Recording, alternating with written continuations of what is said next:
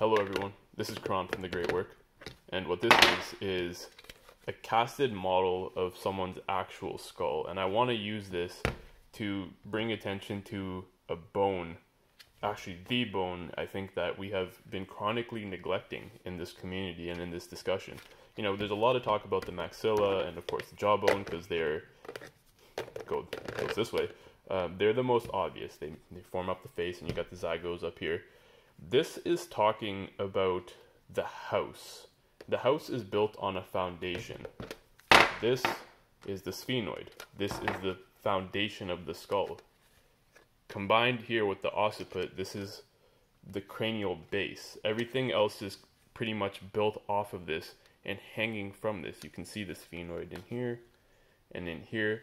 And let me tell you why it's almost silly for us to continue the discussion about these two bones without moving our discussion immediately to the sphenoid. You can see it now visually, and you know what, I wish I had gotten one that was multicolored so you can more easily see the differences between the bone surfaces. I will go online by the time this video is posted and I'll get you some pictures that are colorful so that you can clearly see the demarcations of what I'm talking about here. But how are you going to expand the maxilla when the sphenoid comes up over? You see what I'm talking about? You see what I'm talking about? You only got this much, you got a tiny little amount of space here.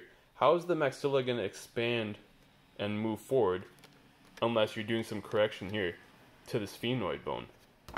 On top of that, even more so, the mandible. This is always terrible. I apologize for that, especially if that was loud. Are you seeing the connection here? Hopefully I can get you an even better view using some sort of digital product. But how could you expect the mandible to be expanding and growing without the sphenoid expanding? Something else that I didn't even get a chance to mention, which is quite obvious, is expanding the palate. This is the palatine bones right here. And they're pretty much hanging off the sphenoid and directly, integrated and joined into the sphenoid. So how are you going to properly really expand the palate when the palatine bones are locked in like a puzzle to the sphenoid bone? This whole area needs adjustment in order to expand the maxilla and the palate.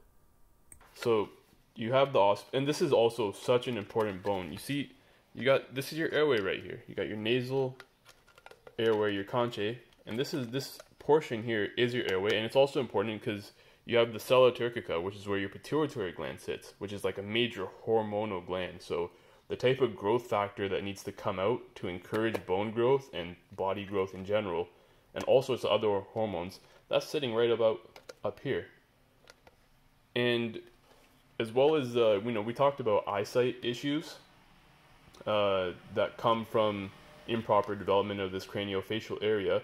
Well, this is where those nerves are passing through. They're passing through the sphenoid. Almost all of it is coming through the sphenoid. And look how many different bones this touches. It's touching the frontals, it's touching the zygos, it's touching the parietals, it's touching the other major bone down here, the occiput. And there's a certain silliness to it, to look at this, which by volume, compared to this, which is the entire base upon which the front of it grows. Let me try to take some of this apart here so you can see more what I'm talking about. So I've taken the zygomatic bones off, and here you got your cranial, or your nasomaxillary complex is what we would call this. And if we pop this off, you see it's pretty much all hanging off of this. This is the cranial base, and this is the ethmoid, which, for my purposes, I'm going to consider this a continuation of this occiput, sphenoid, ethmoid into the frontal. Actually, this ethmoid is this correction right there. This is the ethmoid, and this is the frontal. Are you seeing this? You got your spine. Let's get that focus. You got your spine, your sphenoid, and then this is the frontal. Your face is hanging off of this. So trying to grow this without, fixing the foundations, I think it's the foundations that we really need to be looking at. And, here's a front view of what your skull would look like opened up. And if you have, you got your zygos over here, how are you going to get the zygos in this entire frontal area expanding without any of this catching up? That's why, you know, I think we need to have a much harder look at what's going on back here. Do you see here how the bones, they overlap as well? The sphenoid here, this is your temple region, by the way. You can feel this if you put your finger up to the side of your head. This is the area that you really don't want to get hit because it'll mess you up. You see how the bones overlap? It's not like you have some dome in your head. This is very much a living, breathing, moving part of your body.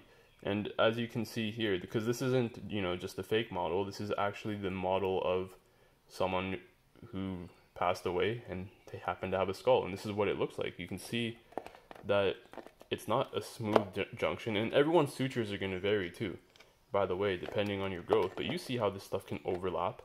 And taking this apart, right here is the sella turcica. So that's where the pituitary gland that I was talking about is. And under this runs your nasal passageways. And right here is basically the top of your airway. So you see how important this is to the breathing as well. So when we talk about the fact that, you know, the maxilla is too small to accommodate, in a lot of people, proper nasal breathing, or, you know, they could have issues with tonsils or adenoids or allergies or something that causes them to tilt back their head in order to open the airway. Well, the airway also includes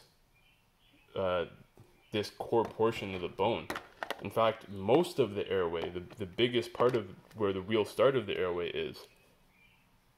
is back here, closer to the center, closer to the center line, closer to the spine. And we talk so much about head posture. You can see here, this is the attachments from how your neck muscles are keeping attached to the spine here. So if we're talking about head posture, you're directly talking about the occiput, how it sits on the spine. And if you're talking how the occiput sits on the spine, that directly intermingles with the SBJ joint here, sphenobasilar joint, which is directly going to impact your sphenoid. And as we've seen, the sphenoid, all of these other bones are sitting and commingling with it. So the way that this junction here and this cranial base is functioning, that, I think, is going to determine the rest of the structure of the skull. So this may not have been used for many of you, but for some of you it may have been. I really just wanted to highlight the fact that this sphenoid bone and the cranial base is going to be a huge portion of the videos and explanations going forward, you know. So if you see like, oh, how come we're going to talk about the maxilla and the jaw and everything as well. But if you're like, no, I'm only interested in expanding my maxilla or expanding my jaw and correcting those issues, why are we talking about the sphenoid and the skull and the spine and the cranial base so much? That's the reason why. And I will apologize to you, the viewer, for the quality of this video as well. I have not done a live video before, so a little bit unscripted and a little bit hard to use my hands and talk at the same time. And here's just a little preview of what we got coming forward. This is Buddy's skull down here, and this is mine, actually. This is a cast that's a couple years old of what my palate looks like, and you can see that crookedness. Look at that, that's disgusting. And I've got scans as well, and we'll be going through the scans. I've got a Structa rectifier appliance here as well. I've got a bunch of goodies, a lot of stuff I've saved up over the years that hopefully we'll have videos about. And you know what? This is my proof. This is my evidence. I won't be telling people. I won't be showing you pictures saying like, hey, this is how my face was, or this is how my skull was.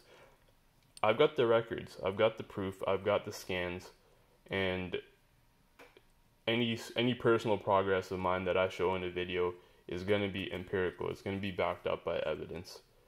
So I hope you understand the importance of the sphenoid. This isn't everything I have to say about it. We're going to go much further, much deeper into this topic and these sort of topics. Please like and subscribe and comment and leave me suggestions, please, as well. Thank you.